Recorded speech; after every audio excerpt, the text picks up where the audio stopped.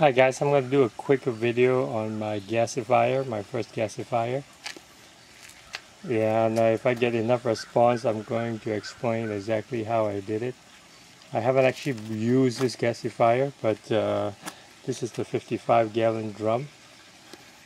I've just poured concrete into the drum. I think the reason is to prevent the toxic acid from running a hole through the drum.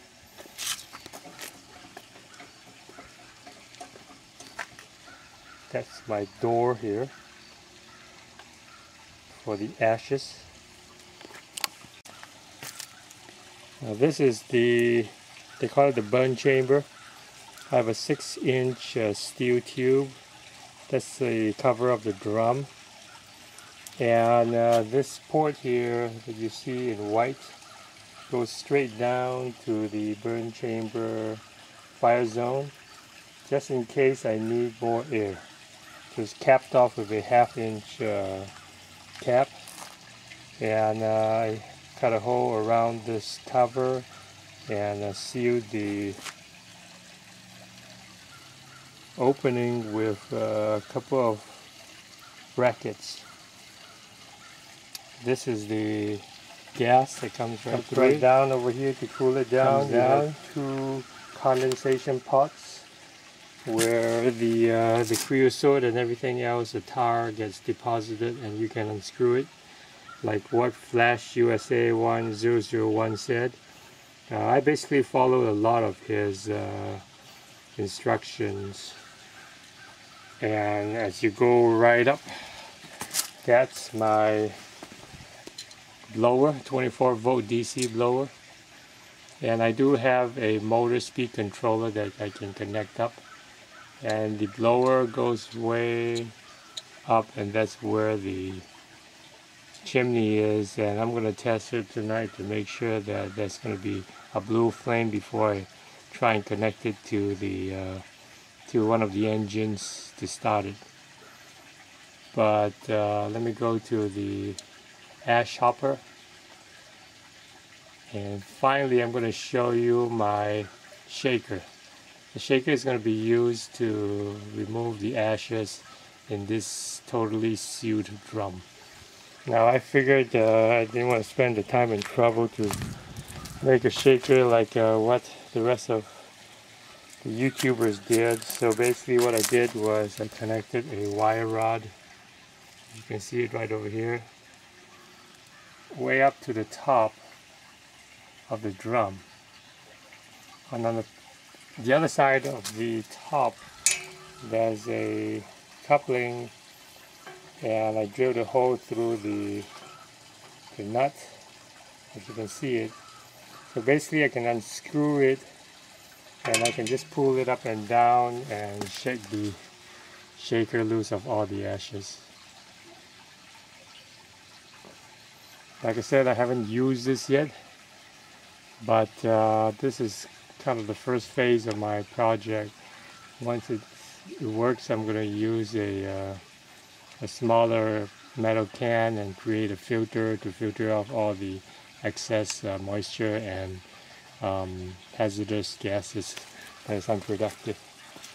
But here it is, the first video of my gasifier. I will explain to you exactly what each part is used for, and we will find out. Ultimately my goal is to burn wood chips that I have a ton all around me, but right now I'm just going to use pellets. Well, this has been a very interesting project. I think the biggest thing is you got to be patient, and it takes time to look for these parts. So that was the biggest challenge. Okay, signing out. I'm going to talk to you again.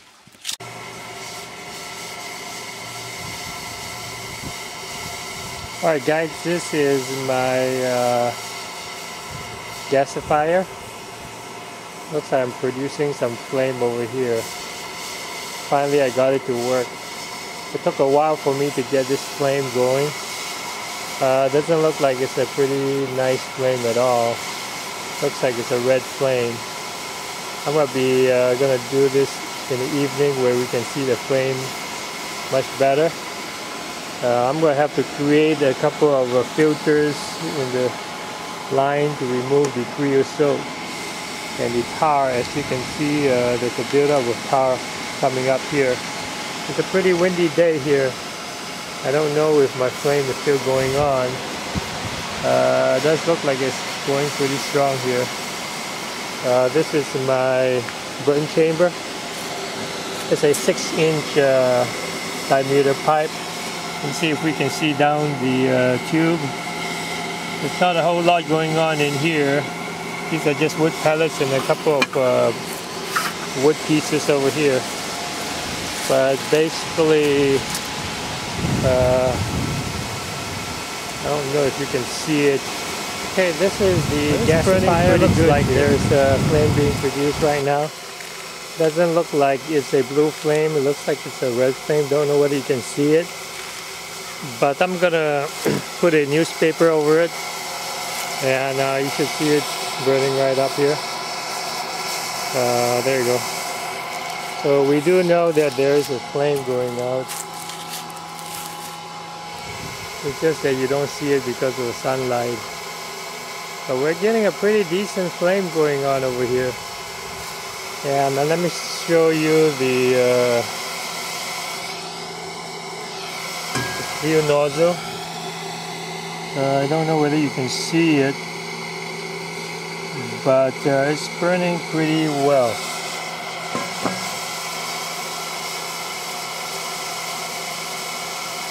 Let's see if the flame would change as I increase the fan speed. Yeah, I maxed out on the fan speed, and the wind isn't blowing it out. It's burning pretty good actually. Let me lower the fan speed and see what happens here.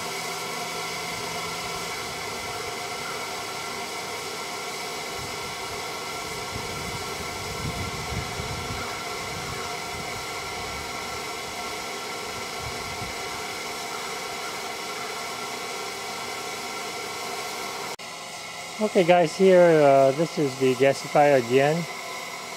I've been running this thing for the past 20 minutes and the flame is still going pretty good.